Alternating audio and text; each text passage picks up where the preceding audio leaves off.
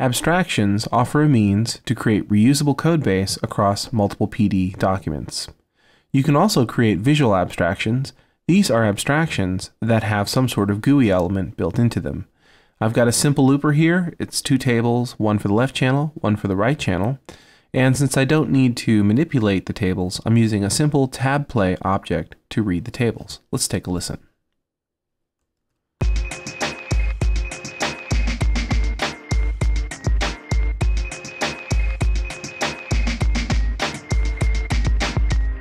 So what I'd like to do is I'd like to create a meter bridge, a two-channel meter bridge that'll visualize the dB coming out of the two channels.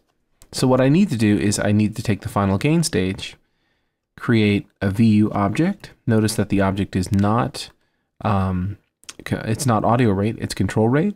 So then I'm going to make an envelope follower, env, tilde, put it after the final gain stage, and then take the output of the envelope follower and apply some math to scale the values so that they can be appropriately read in the VU object.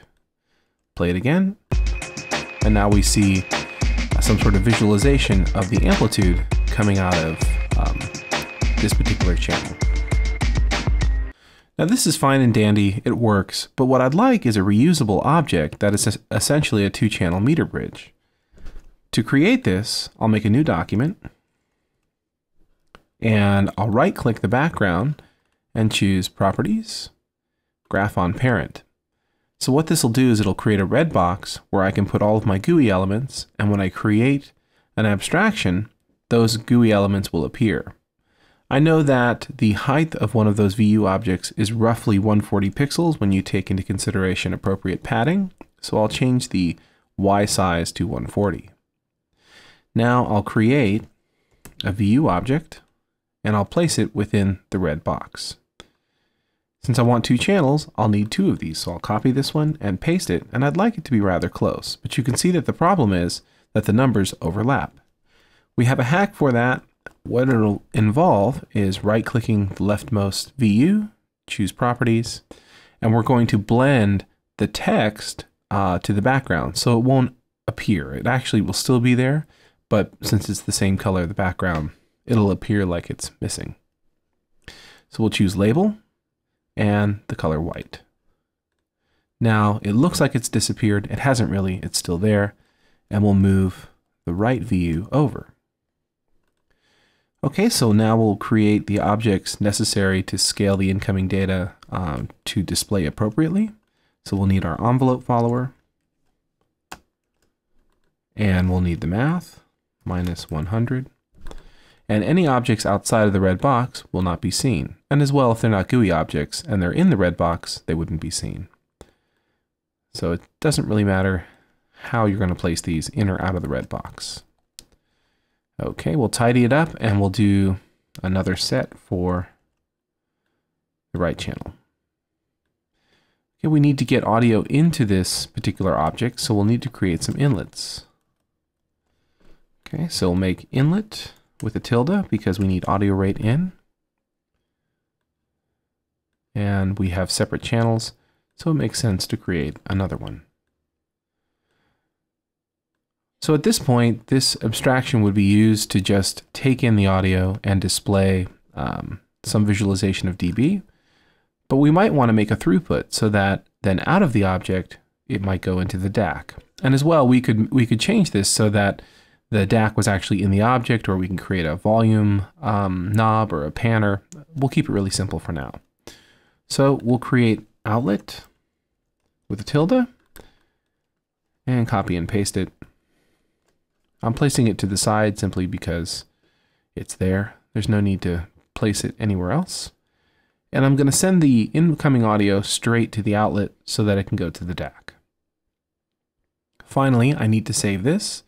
File, save, and then give it a name. I'll call it meter-bridge with a tilde. And you want to follow the naming convention so that if it does involve audio rate, it has a tilde at the end. Okay, now we'll close this. And now Simple Looper is in the same directory as meter dash bridge. So if I just type meter dash bridge tilde, then we see our new meter bridge. There's a problem in that we can still see the name of the object. That's okay, we can fix it. So we'll open up the object, go to the desktop, here it is. Right-click the background, choose Properties, and then choose to hide object name and arguments. We'll save it, close it, and now you can see the object name is no longer there. So now to apply this, we'll disconnect the final gain stage from the DAC, pipe it into the meter bridge. It's going to be a bit of a messy solution. And then we'll play the file.